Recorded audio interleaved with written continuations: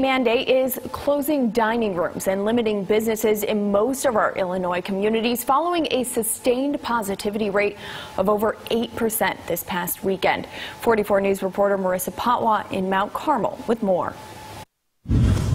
Some businesses are still recovering from the springtime when they were shut down, and so if they have to shut down again, that's just going to be very detrimental to their survival. Indoor restaurant and bar seating closed, social gatherings limited to 25. These are just some of the new restrictions Wabash County business owners are facing starting October 22nd.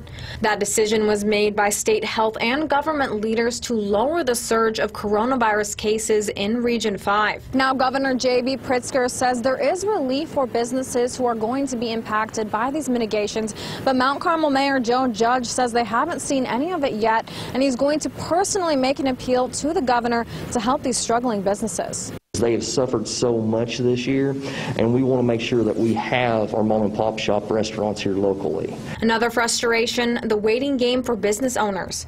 And that's kind of a double-edged sword because you want to keep everyone safe, but they still have to run their business. It starts on Thursday, but we were announced yesterday that it starts on Thursday, so the positivity rate could drop immensely between now and Thursday, and then you have a 3-day wait to see if it goes below the 8%. Then it could go down by Thursday, and then it spiked back up Friday, and then you're counting all over again. You have one bad day, and then it continues to start over. The Illinois Department of Public Health will decide if the restrictions should be relaxed, remain in place, or be extended.